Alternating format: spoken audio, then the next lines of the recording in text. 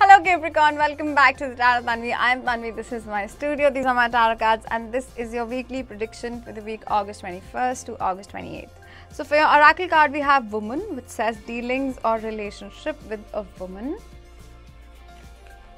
Then for your tarot cards we have two of swords, we have the king of wands, and we have the six of wands.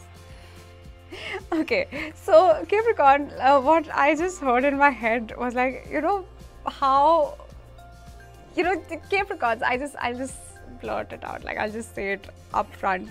Capricorns, you have a tendency of finding the flaws in your life and with everybody else around you, even when everything is going very well.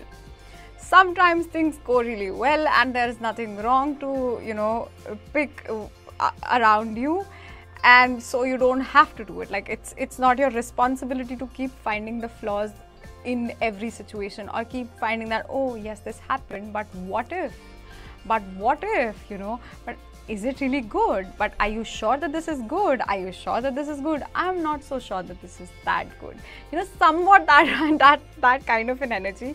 And I do feel like you guys are in that energy, Capricorn, and that's not so good. Because, and this is not like in a very serious way that you'll be feeling stressed or, overcritical or anxious. I don't feel that energy, but like things are going fine and you're like unnecessarily trying to find the problem everywhere. And like, trying to try for perfection when you're already perfect, and just ignoring the fact that life happens in the present moment, and so you have to really be present.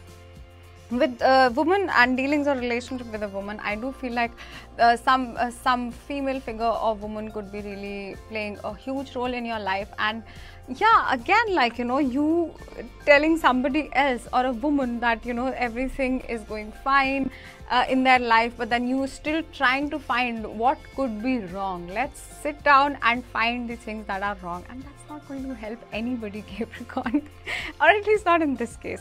With the two of swords, again, I do feel like, that feeling of I don't want to see that, I don't want to accept that everything is perfect. Hold on, I'm going to find that flaw. I'm going to be the detective that I so know that I am, and I'm going to find the flaw in everything possible around me till my last breath, and I'm going to keep doing this. That's just an unnecessary ambition. I feel that is not going to serve you this week, Capricorn. With the king of swords, I do feel king of wands, I do feel like it's important for you to know your worth and to just accept that things are happening just in an amazing way and everything is just fine. And it's so important to keep reminding yourself that just because things are good doesn't mean that it has to be bad one day, or you have to keep preparing yourself for the worst things to go down south. And it's completely all right to just stay in the present and celebrate, because we have the six of wands, which can talk about victory, which can talk about success, which can talk about you achieving the things that you want to, and everybody's watching you because you are suddenly in the center and everyone is showering you with all the attention that you deserve, and everything like that.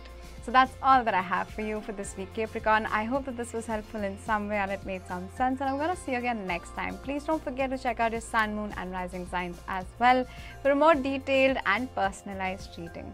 Bye bye, take care.